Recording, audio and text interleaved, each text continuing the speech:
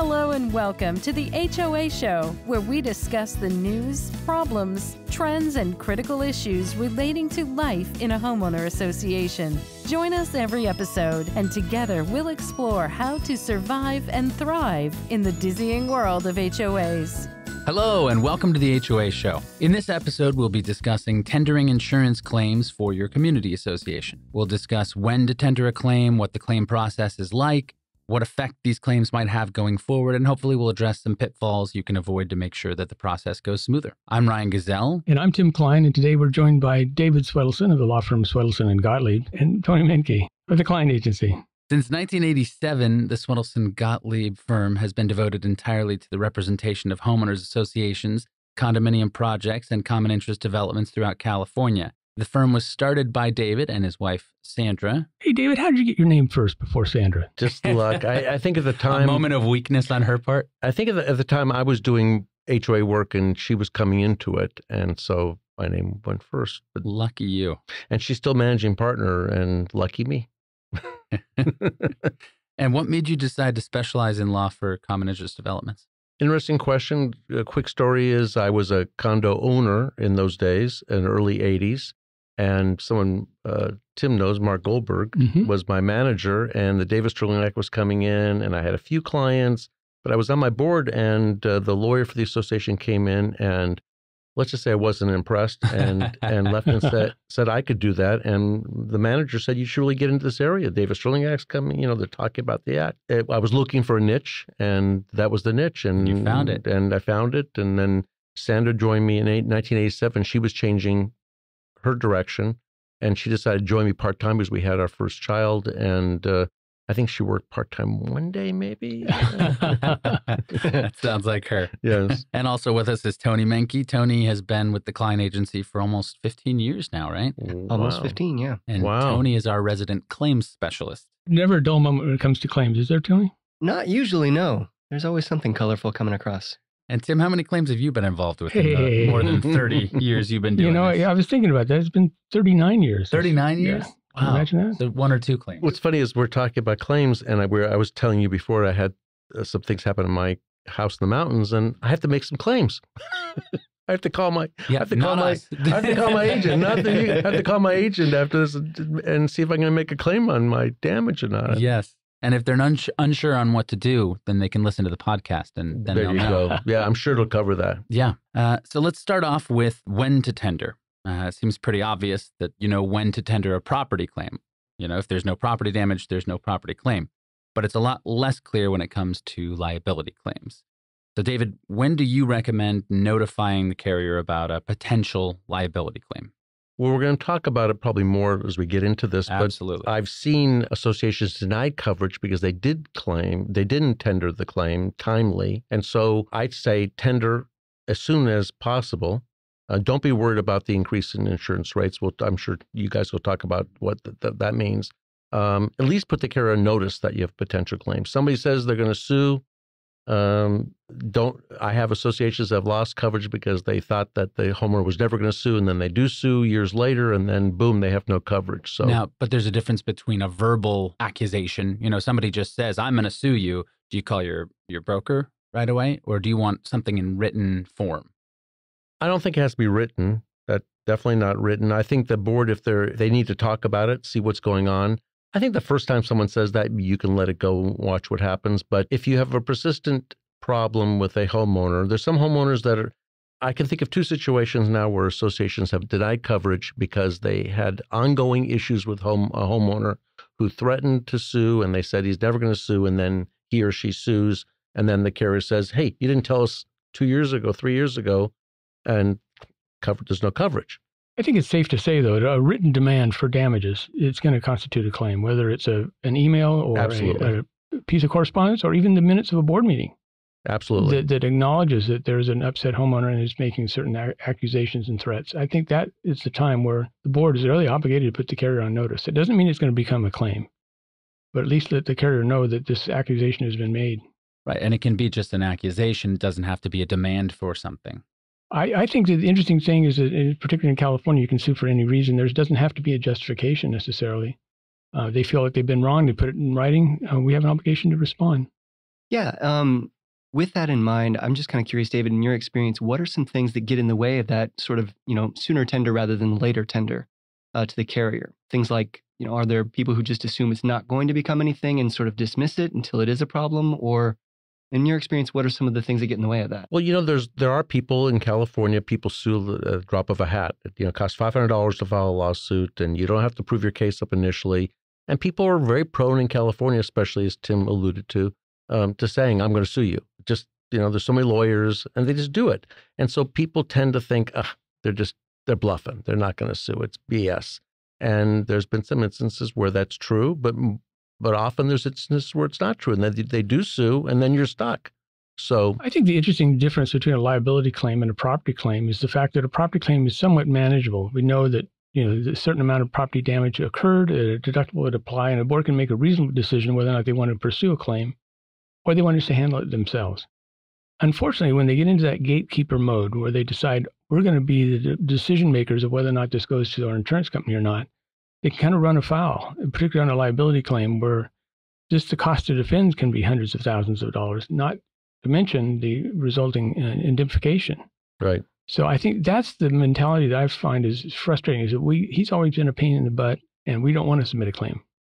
We're not going to have him cause our insurance rates to go up. I think you were involved in two that I know about, Tim, that there was that one where the lady was complaining about loss of review, and she wasn't really part of the association. She was claiming that they had an obligation to provide a review, and she kept saying that over a period of years. And the board sort of just, she's not even part of our association. And then she sued for this view. She lost eventually, but there was no coverage because they consider it to be a late tender. Late tender. Yeah. And why is that important? Tim, why would the carrier deny coverage for tendering late? The carrier believes that if they manage the claim from the get-go, that they have a better opportunity to mitigate the damages. If they have an opportunity to decide when their checkbook gets used or not, they're not going to have somebody manage the claim, and then when it goes afoul, come to them and say, "Oh, here, you have $100,000 worth of legal fees, and they're suing us for $10 million." When we could have settled it for $5 million. Well, just to add on what you're saying, Tim, they think, the carrier thinks that had they been involved earlier, maybe it would never have turned into a lawsuit. Right, maybe. So that's what they think. There's a second one that I'm dealing with now, what Tim knows a bit about, where the homeowner's forever been claiming, you don't touch my balcony, it's mine, and he's wrong, it's common area, and he doesn't want this. They're doing a redo project at the association. He doesn't want what they're doing. And he's been saying for several years, and he claims that they're doing everything they do. He claims they're doing it wrong, and he's been doing it for years. And finally, when they went to try to collect a special assessment, he sued to try to block the collection of the assessment, and that's what prompted it. But they should have told the carrier maybe 2, 3, 4 years ago. This is a bad guy. He always is barraging the board with negative stuff. He's just a negative guy. So you asked the question about what happens. You have a negative guy, and then you don't think he's going to do anything. He's just all bluff, and then he comes out and sues. Yeah, it always seems to me, from my vantage point, that you should view it as a form of damage control. Because, on the one hand, people are afraid of, having a claim affect their insurance rates and those sorts of things. But on the other hand, if you wait, as Tim had said, when the claim, blossoms into this entire other situation, then you're looking at defense costs and possible rejection in which your defense costs then come out of pocket. It just seems like it's always better to be proactive and sort of try to get out in front of these situations. We all know about that, but I was thinking as you were just speaking that I think a lot of boards don't understand the timing. They don't know. They think, oh, we have to wait for a lawsuit. No, you don't have to wait for a lawsuit. Or they think when the claim really manifests itself as a true claim, then I can bring it, and that might be too late. I don't think they realize the rules that require that, and this is mostly directors and officers liability policy, right, Tim? Well, it could be a GL claim as well. I mean, the GL claims are also kind of sometimes get buried because of the concern about trying to protect the master policy, and we don't want to see that kind of litigation show up on our loss history. But you're right, D&O claims as well. There are two areas where I think the board has to be very conservative in terms of their approach and go ahead and submit it to their agent or broker and have it tendered to the carrier and let the chips fall where they may. Hopefully nothing will come of it, and that claim will be closed without pay, and it'll just be something, a small anomaly we'll have to overlook and help the carrier to overlook at the time of renewal. But aren't most D&O policies more specific on the occurrence and the timing of the claim than a general liability policy? Yeah, and I think the interesting thing about D&O claims, which we don't find as often in general liability claims, is the board can get sued for their actions, and they can get sued for their failure to act. And the nature Or of a those perception of the failure to act. Right. Well, and it's just the perception somehow they're just challenging the way we were operating the association. That's not really a claim. Well, it could be a claim, and depending on the nature of the things that are being discussed, could be a very large claim. I'm as we're speaking and you're talking right now, I'm thinking about a situation I have now where the association is. I don't think you provide insurance for them. I have been their attorney off and on for many years. Didn't realize they had such significant problems. The structural engineer says they have one of the worst cases of dry rot and damage that he's ever seen. Some guy buys this unit from a woman that's going to lose it in foreclosure. Doesn't even go through a traditional escrow. He's only owned it a few months. He's a flipper, right? So he fixes the unit up. He wants to sell. And he says, okay, when are you going to fix my balcony? When every single balcony probably needs to be rebuilt in this 80-unit complex, right? And he says, I'm going to sue. I'm thinking to myself as we're talking, geez, I got to talk to this board because maybe they need to put the carrier on notice because they're not going to be able to fix this guy's balcony in the short term. And I think there's a misconception about putting a carrier on notice. I mean, as soon as we put them on notice, so to speak, they then have the option. You can't withdraw that claim at that point, right? Yeah, that's correct. Because in a liability claim, whether it's D&O or general liability, the carrier reserves the right to investigate any occurrence to determine for itself what constitutes a claim. So while you may just, as the insured want to just sort of let them know, hey, we have a situation that may become a claim, the carrier could look at that, their adjuster could look at that and go, no, I think we should actually be more proactive and assign counsel to defend and address the situation now. And it's not because they want to rack up a lot of bills. They're trying to protect the insured as well as themselves from greater liability. Exactly. It goes back to what we were talking about, what the carrier's perception of managing the claim from the earliest point as possible. But, the carrier might not jump in with a lawyer. I'm seeing carriers be very proactive these days and sending out a claims representative to look and see, can they resolve this claim now? I'm thinking of a situation I have now with a townhouse plan development where the management says, well, we don't fix those things because they own their own home, but it was the roof that you maintained that leaked and there's damage. And so the unit, and now they got a notice on the outside that the city has said this unit is yellow tagged. And so I said, you better tender this to the carrier. And sure enough, the carrier is sending people out to talk to the lawyer, not defense lawyer. They're sending out claims representatives to look and see if they can evaluate and adjust the claim and get it resolved sooner than later before lawyers get involved. So that's another motivation. And a lot of times I know we see crossover, so if we get a notice of a liability, we're likely to tender it to both the general liability carrier and the D&O carrier, depending on how the suit is worded or the demand is worded. It could trigger coverage under both. I recommend, without doubt, tender it to both because you never know. Let them figure it out. If one carrier denies it, they're not going to you tell me, they're not going to ding the association for having submitted a claim that they don't cover, right? No, I mean, the claim shows up on a loss history, but it's, it's an entry in the record. It's not like there's a claim with a significant payout that's going to, affect the loss ratio.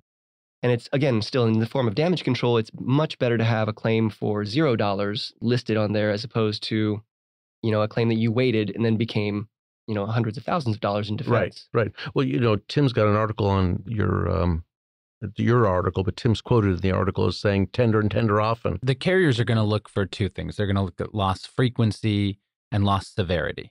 So if you've got even just one humongous loss, you're likely to be non-renewed by that carrier if it's a preferred admitted carrier, or maybe they'll tag in a much higher retention deductible, or they'll exclude certain types of claims. What's interesting about our industry is how complex some of these claims are. Because getting back to this balcony claim, there's a couple of interesting issues I think surrounding balconies, particularly now. And we're listening to outside of California. The state of California has a new law that took effect that has some really impactful legislation around what board's obligation is in terms of inspecting balconies. The one that goes to effect January, the balcony bill. Yeah, I'm pleased to see it because there's lots of balconies that are in problems out there. So. Well, and I think what's interesting is that in and of itself is a property damage loss. And while we would submit it to the directors and officers liability policy, there's an outright property damage exclusion. So in all likelihood, that's going to be a GL claim at the end of the day. But where is there damage until the balcony fails? So you think it's a GL claim? What is the claim? Well, I'm assuming the GL claim is physical damage, I guess, to the quality of the deck. I don't know. You can't let them continue to use the deck. Okay, so a first-party claim.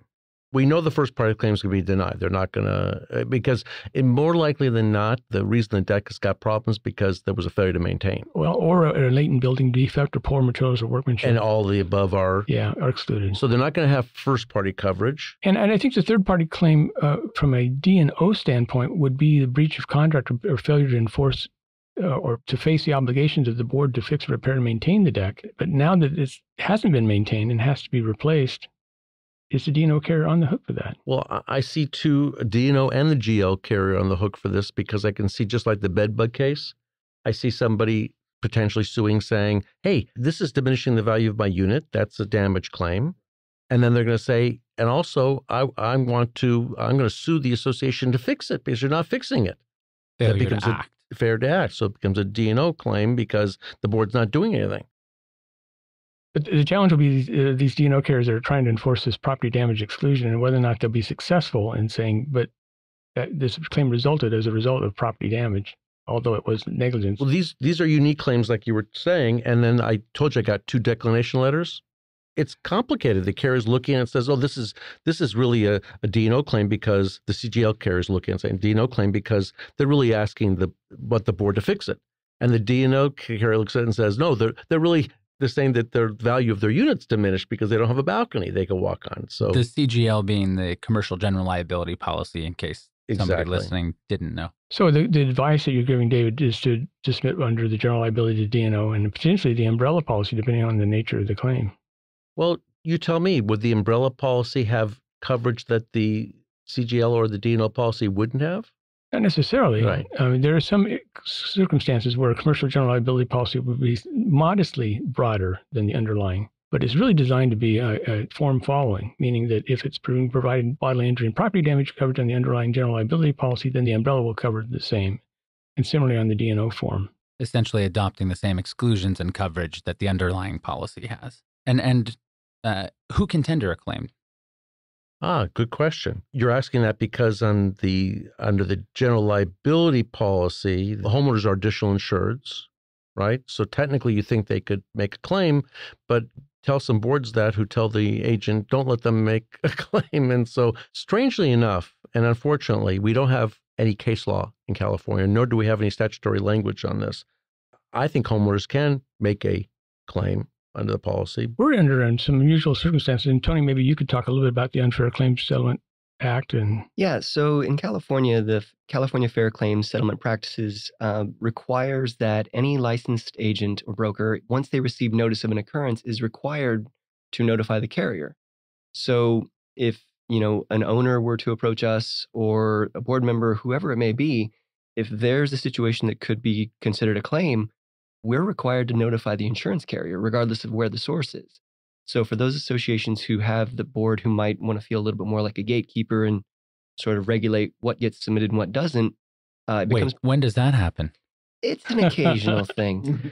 But it becomes problematic for us because, the state dictates our obligation as opposed to, while we have an obligation to our insured, obviously, it sort of is overruled by, the state. So you have a homeowner that calls your office because they know you provide coverage for the association. They tell you that I've got this claim. The board's not fixing this problem. It's leaking. It leaked in the last rain. And then the board says, no, we don't want you to make this claim, but you feel duty bound under law because you now know there's an occurrence. Depending on the circumstances, I mean, oftentimes what will happen is if a serious situation or an emergency situation comes in, called in by a homeowner, and we submit it, and then the board calls in after it's already been submitted, it's almost like, the cat's already out of the bag.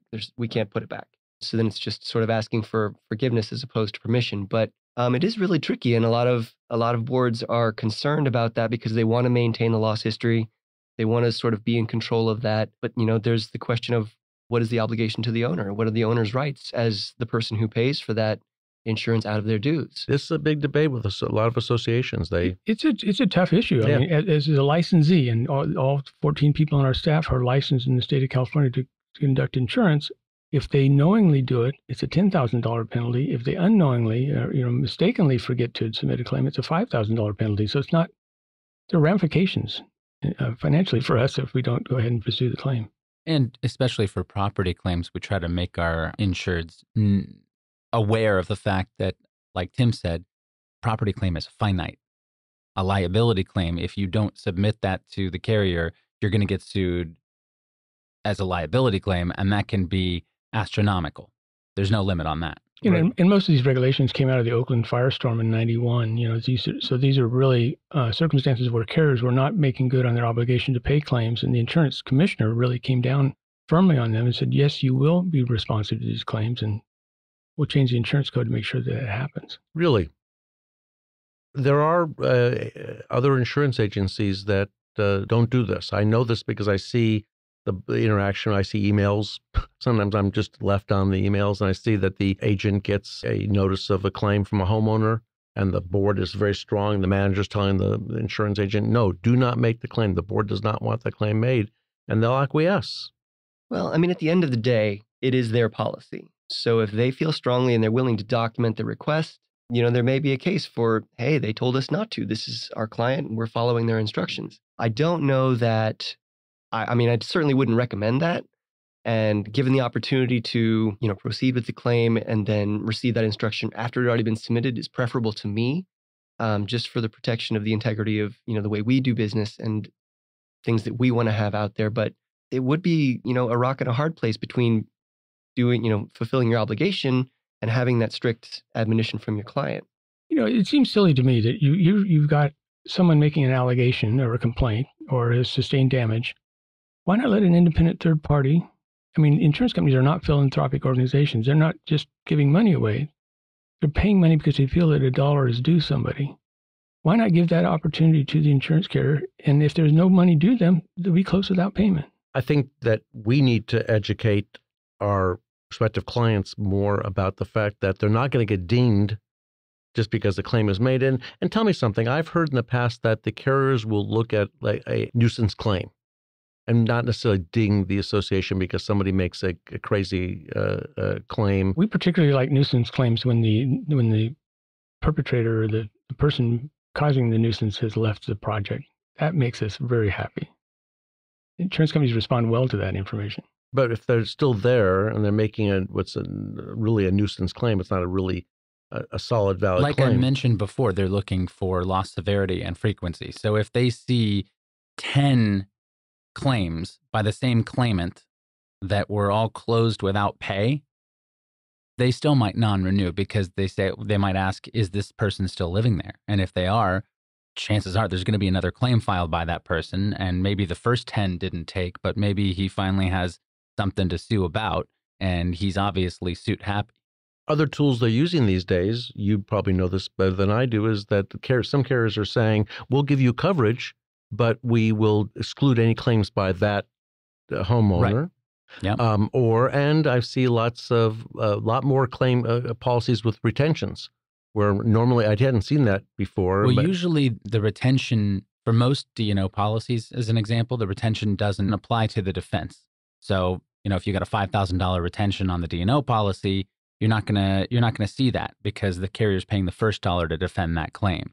But you'll see it on the back end in the indemnification process. I've seen both. I've seen both. I have one large association that has a $50,000 retention, and we're involved in a lawsuit now. It's covered, and the association had to pay the first $50,000. Well, if it's a $50,000, then that means they've had claims before, because that's the only way you're going to get to a $50,000 retention. And in that case, they will usually apply that to the defense costs as well. But if you haven't had any claims and you're clean, or you had maybe one small claim, then usually it doesn't apply to the defense costs, just the indemnity.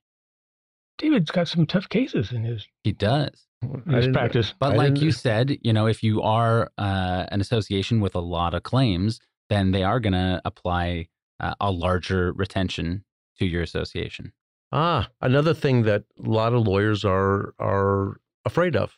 I was saying before, they're afraid of declination letters. They don't know how to deal with them, and they don't understand what to do with a reservation of rights letter. I've been practicing long enough to remember the days before we had when CUMAS first came. Oh, I should probably say what CUMAS is. So in California, when you get a reservation of rights letters, one of the first things that we lawyers look at is to see, does it create a conflict between the insurance carrier and the association that would give rise to the ability of the association to retain its own counsel to defend it. In the early days of CUMAS, which is the name of a insured who sued his insurance company out of San Diego, so we always say CUMAS. I think even nationally they say CUMAS, just right to independent counsel. Subsequently, they made new law to go beyond what the case did. And it's much harder now to get appointed CUMAS counsel because you have to show that the actual conflict, the actual disagreement would allow the attorney, the defense attorney, to direct the case in an adverse way to the association, for example. So reading a reservation rights letter, you look at two things. One is you look to see, is there the ability for the association to retain their own counsel? Because a lot of boards would rather have their counsel than the insurance company's counsel. And the second thing you want to see is oftentimes they'll have such reservations that they'll reserve the right to go back to the association for fees and costs. We call it, called the Buss case is where we get that from. And the Buss case was Jerry Buss, who used to own the Lakers, right? And he had an insurance case where they went back to him to claw back some of the money they'd spent on the defense because they, under the reservation rights, the facts turned out to be that there wasn't covered. So we get that a lot in letters now, ROR letters. ROR letter means reservation rights letter. And so we get those in, and it'll say the carrier reserves the right to come back to the insured to recover some of the fees and costs they've expended in this case. That's scary. It's a scary prospect, particularly if you're concerned about the insurance carrier's ability to provide you with decent counsel. Right. I mean, it happens less now, but 20, 30 years ago, insurance carriers were assigning counsel that knew nothing about HOAs, knew nothing about the civil code, didn't take the time to read the CC&Rs, just buzzed in and expected to get educated on the insurance carrier's dime, and then it kind of was hobbled in terms of providing defense for the HOA. There are some very good insurance defense counsel. But by and large, these guys that do insurance defense work, they're not doing strictly HOA condominium law work. They're doing slip and falls and accidents and whatever, and they get assigned a case that, like a damaged case. And they don't understand the nuances that we understand because we've been involved in this industry for so many years. I think a lot of associations don't realize that counsel will be assigned to them. They think they can just bring their own counsel along and have them defend. What would be the role of the association's counsel in a claim process if they're already assigned counsel by the carrier? That's a very good question. And we often recommend that the association allow their own counsel to monitor the case, monitor the handling of the claim in the case as it's going along, because there are times when the carrier itself will want the association to do things that I, as the association's counsel, would say, no, wait a second, that you should be making my client do that.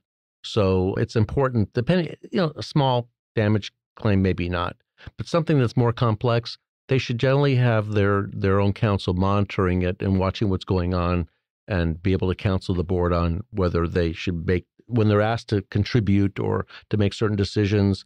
There are some claims that the insurer can't settle without the association cooperating because something requires the association to do something, fix this or change that.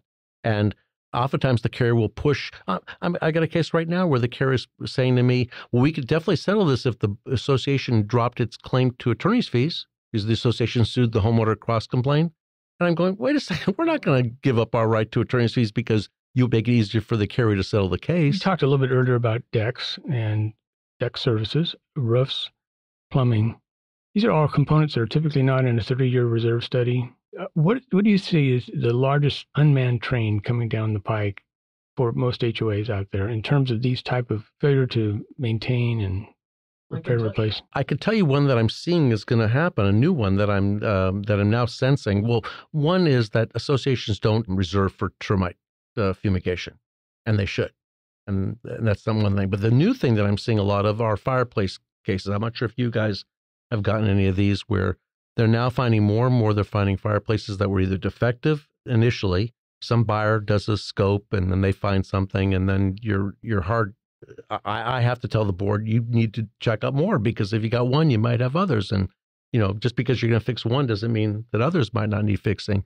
And what I'm seeing now also is that a lot of older buildings are having fireplaces that are rusted or just aged.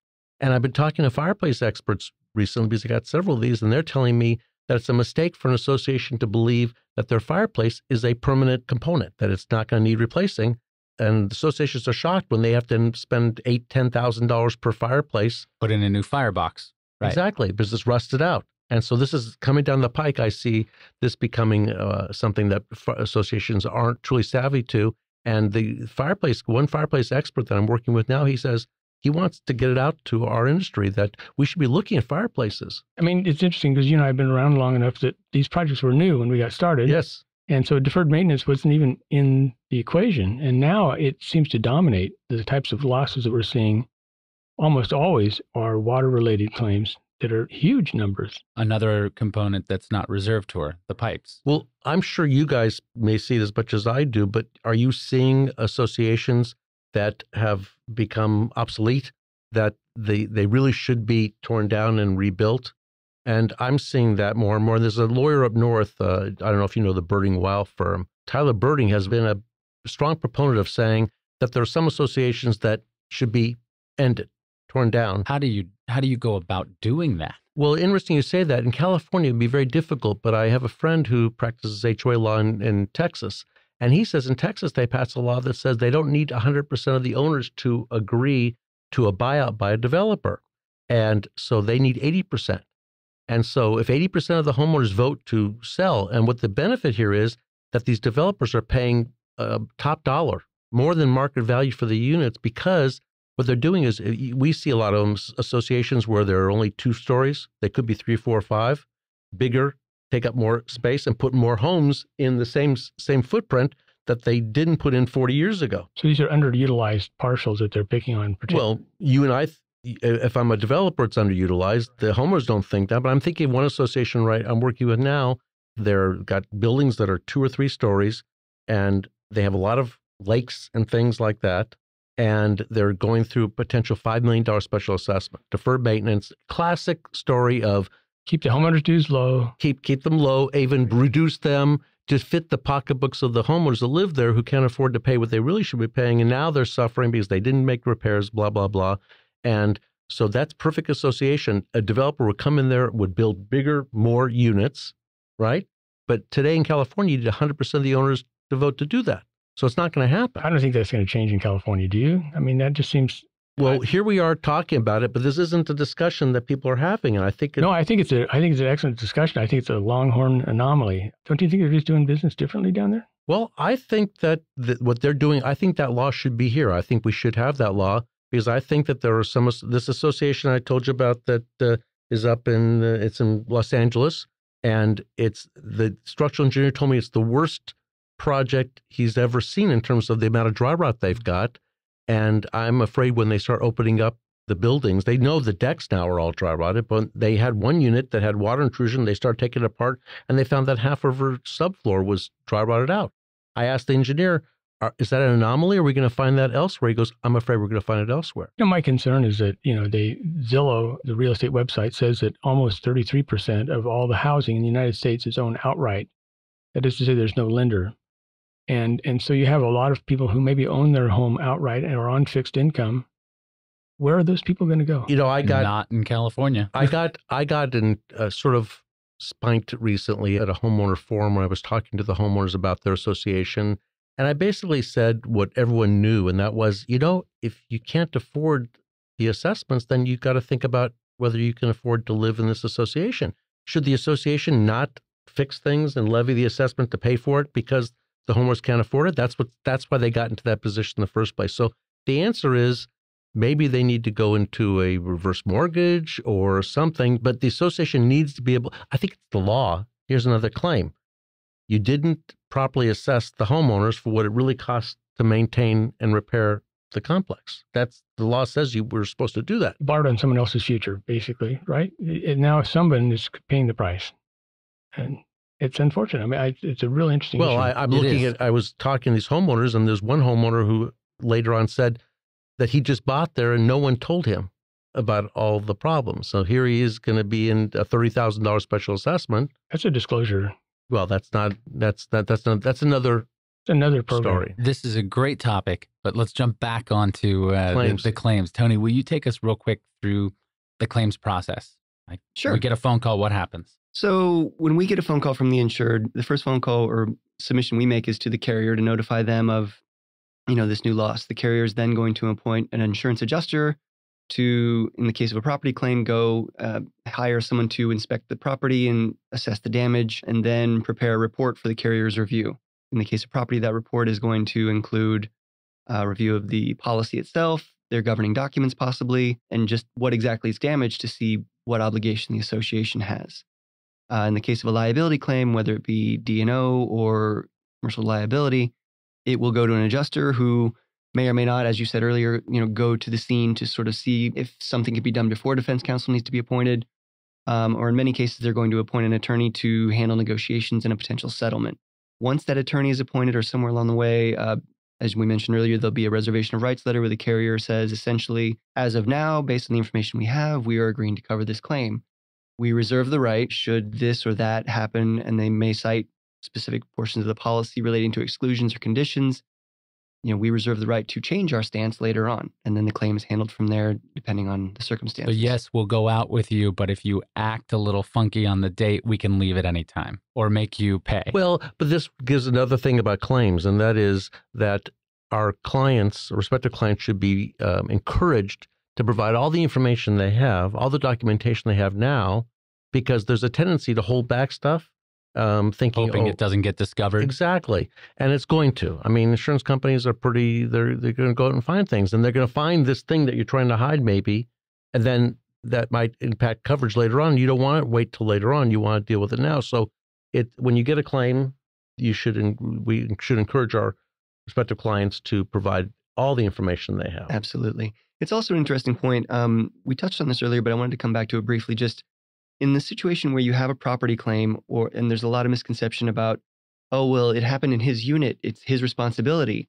We don't want the association to pay for that. And they will, either not tell their agent or, in the case you mentioned earlier, prohibit their agent from proceeding with a claim. What happens then is, one of a couple of unpleasant scenarios where if that owner's insurance policy, their individual policy, assuming they have one, will only cover those elements of the loss that are crystal clear from their coverage perspective and stop, then that owner is just sort of left waiting for, indemnity from the HOA's master policy that won't come because the claim's not been tendered. Now you have a situation where this owner is continuing to incur additional expenses and repairs and possibly relocation costs because he can't live in his unit.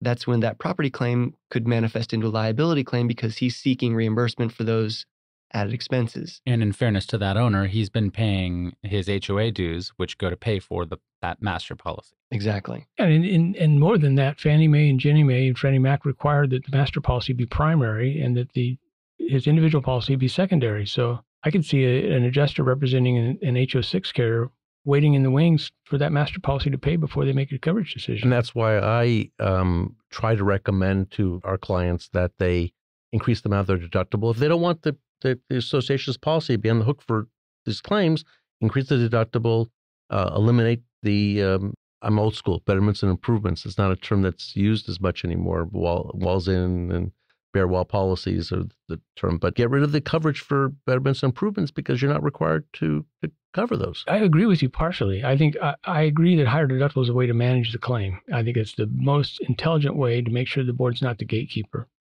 I disagree, though, in terms of the scope of coverage. I think the broader we can get the master policy, the better. I mean, we've been doing this for almost 40 years, and there are still 25% of individual unit owners in HOAs have no individual coverage at all. And if that unrepaired unit gets sold in that unrepaired condition, it's going to take down the comps of every other unit in the project. I agree with you. So I say let's get the master policy broader, but let's manage it with a higher deductible so that we're not seeing these small water damage losses being submitted. And the HOA is still essentially the gatekeeper, because you'd still need that declination from the master policy before the HO6 carrier will respond. David, there's a question I've always wanted to ask you, and that is how much liability coverage is enough? Boy, that is, I like that question. And I have several examples that I give to people. So, for example, there's a case that I know about out there that this guy was at a hotel.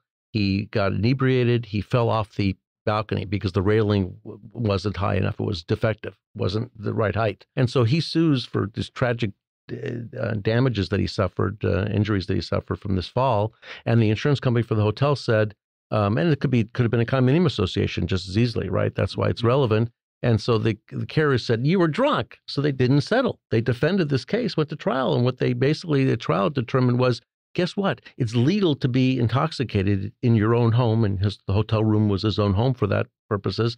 So you can't say that it happened because he was drunk, because he's entitled to be drunk. He's entitled to be drunk with you having the right size railing $25 million later. Wow. And there's this case I just sent him recently where this little girl was hit by a tree at this condominium association. And she's okay. She'll go to college, but she suffered traumatic injuries initially, $500,000 in medical expenses. And there was a $14 million settlement out of that case. And that they settled for $14 million because they were potentially looking at more than that if it went to trial. Get and that's a jury. Just a tree limb. That was a tree. A whole eucalyptus tree fell on her. It's not like they had a pool, which is an attractive nuisance, or a playground or something, just a tree limb. So, I'm dealing with this now, and I was actually talking to Tim about this, where my own association, we have a guy that wants us to put an AED in. And I'm strongly against the association putting an AED in because, not that it isn't needed, although we haven't needed one. Defibrillator. Right. And this guy's brother almost died, and he was saved at some association in San Diego. That association, in their newspaper article, said they had used the defibrillator 4 times in the last 8 years. My association's never needed one in the 25 years I've been there. You guys have better hearts over there. I guess so. Yeah. So the point is that they're asking me how much insurance we should have. And I'm thinking with these cases I told you about, $25 million for somebody that, if you got some executive that's, business guy, makes a lot of money, and he's at the club and he dies and he claims, I would have lived had the defibrillator worked. Oh, and by the way, we had a guy from a major company, the defibrillator company, come out to speak to us. And he said, I just went to this other association that we all know in this room, and really well-managed association. And all 3 of the defibrillators did not have the pads in them.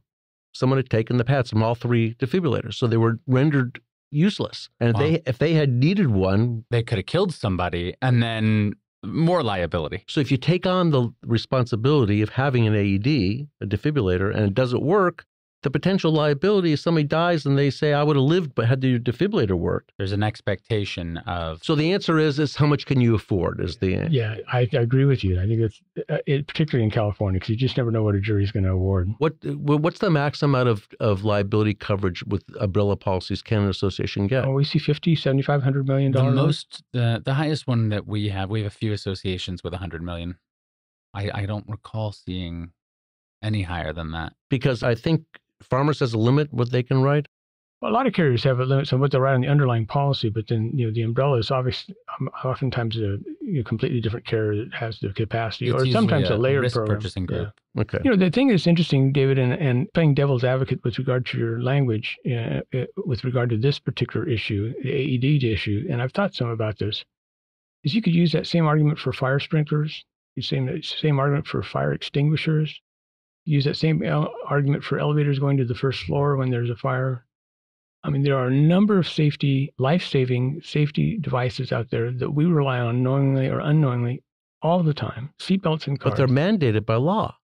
So if you're required to have it by law, then I'm saying, yeah, you got to have that by law. You're not required to have an AED at a typical condominium association. And your argument is that the fact that it exists creates more liability than what it's worth. Well, it's kind of like security cameras. You're not required to have security cameras. If you do have security cameras installed, then you set up an expectation of security for the owners. So then if that security camera isn't working and something happens, there's more liability, I would think, on the part of the association than had they not had That's why, talking about security, for example, we are very strong in telling our clients, if I see that they say security, I say, do you really offer security? And do you have a gate monitor?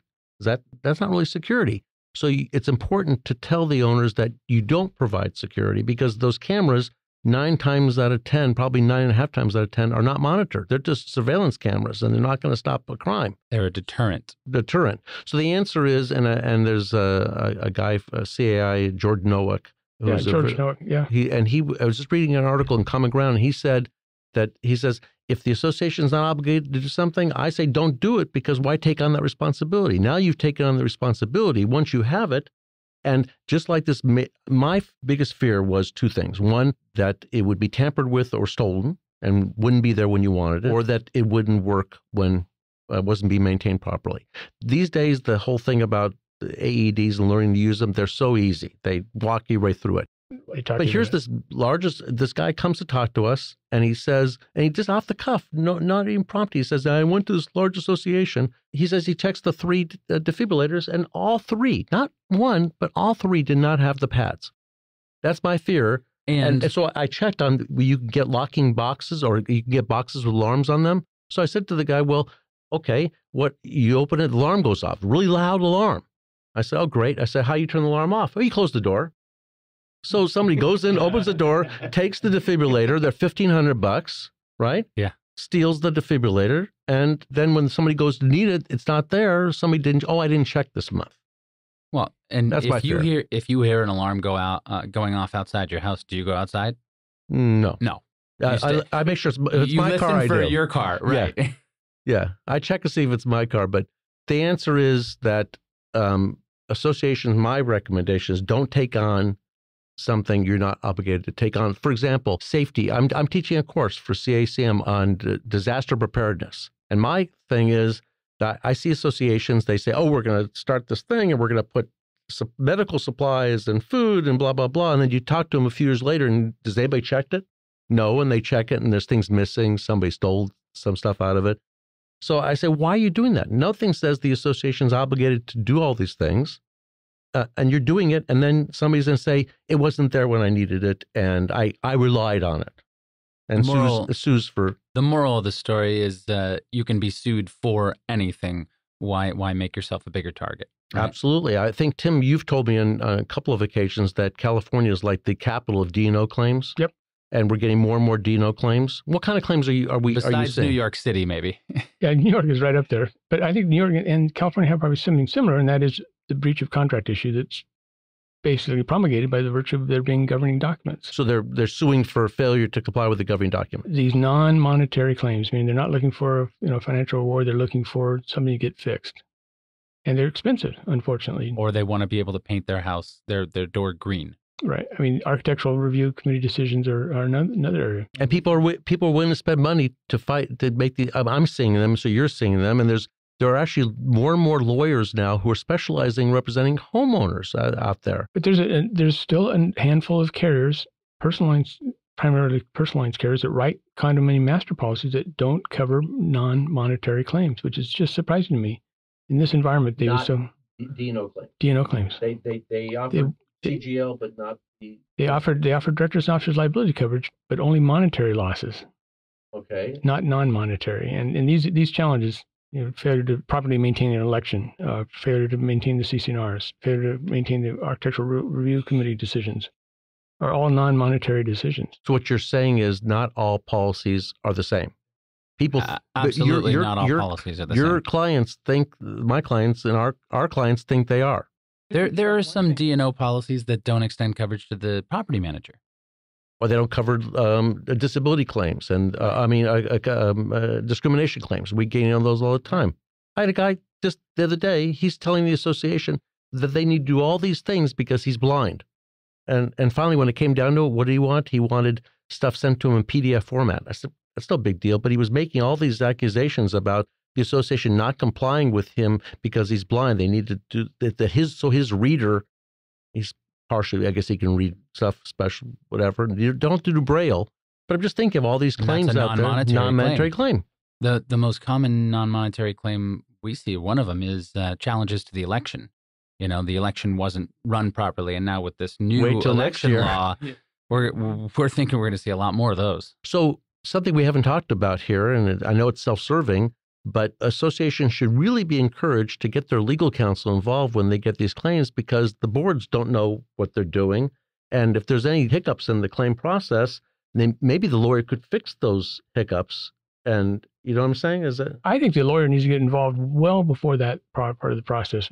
When the contract is being signed with the general contractor who says this is an AI, is it AIA? Oh, yeah. It was just a standard form. Well, no, that doesn't help you. Well, worse than that, the board signed a boilerplate, what's the NCR paper, the like carbon paper thing, and it's like one page, and that's the contract, and they're wondering why the work hasn't been done in 3 years and what the scope of work is, and yes, absolutely. Or they get a certificate of insurance or a copy of the policy form from the contractor stating that they are additionally insured, but only as required by contract. And then the contract makes no mention of requiring that vendor to insure and indemnify. Bigger problem that the associations don't know that their contractor has to have an endorsement to cover work on a multifamily. Right. And there's some strange anomalies out there. There's one policy out there apparently that says that it has to be more than 8 units.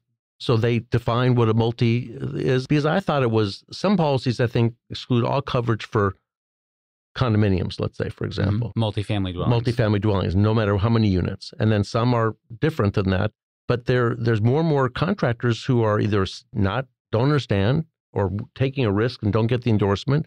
The association doesn't know. And then something happens. I have several of these now sitting on my desk where they've had serious damage claims and no coverage because, and then what happens is, I think that's probably excluded under the failure to procure insurance, maybe excluded. Well, there may be failure to maintain insurance, but oftentimes it has a underlying property damage exclusion, which would exclude the resulting damage from the repair. So they may cover a breach of contract, for example, for defense, but not cover the indemnity part. There are some D&O carriers now that are including defense for failure to maintain insurance. You know, it's that we didn't talk about it also, about the failure to obtain insurance or procure insurance exclusion on policies. So I had one happen not too long ago where the association accidentally let the sole employee's medical insurance lapse. And he had back issues and needed surgery in the future, and he sued, and the carrier didn't defend. I had to defend the lawsuit. I settled it, but I had to defend the lawsuit because there was a failure to procure insurance. They let the policy lapse. So you got all kinds of claims out there. It's a minefield, isn't it? It is a minefield. Thank you so much, David, for coming out. We could go on for hours. We could. So many topics. We'll have you back for another topic. How can our listeners reach you? We have our Law for HOA's website, and we also have our HOA Law blog. And what's it called? HOA Law blog. All right. That's pretty simple. Or Law for HOAs. So either way finds us. All right. Big thank you for Tony joining us today as well. Tony, nice to have you here. Thank you. As we end our episode, we'd like to remind our listeners that if you have any comments, questions, or suggestions for topics you'd like to learn about, you can email us at feedback@hoashow.org. Join us next time on The HOA Show. To share or subscribe to The HOA Show, visit us at hoashow.org. There, you'll be able to listen to other episodes, find helpful resources relating to HOAs, provide feedback, submit questions, and check out other great stuff. The HOA Show podcast has been made possible by the contributions of Klein Agency Insurance Brokers, leaders in the community association industry. The views and opinions expressed by the podcast, its presenters and guests, do not constitute legal advice. For more information on how the topics in discussion apply to you, please consult with your own legal counsel.